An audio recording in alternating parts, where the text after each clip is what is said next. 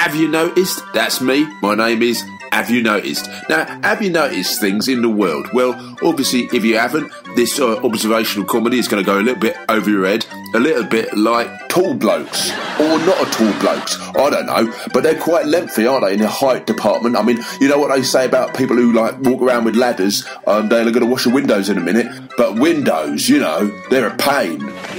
And pain is very important in life, isn't it? Because it tells you not to do things. You know, don't put your hand in there.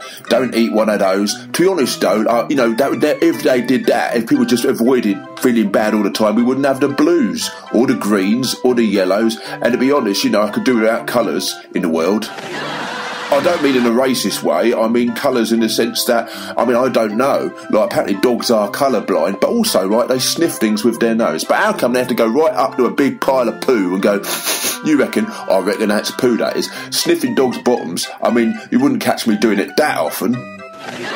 Now, cats, the idea of cats are just like really smug, you know, they'll disappear for days on end and come back, you know, dressed as a giraffe, and they realise that maybe I've stolen their LSD. My cat's on drugs, you know.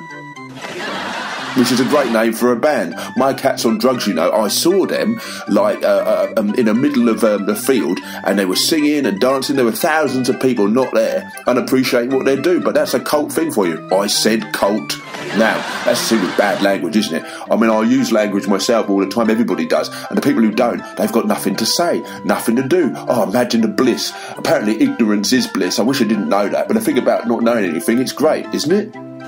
But what I'd also say is that sometimes, you know, people want to give you local knowledge and local information about things that are nearby. But if I move, like, slightly to the left, it's no longer local to me. I reckon, to be honest, local people, they're very exciting.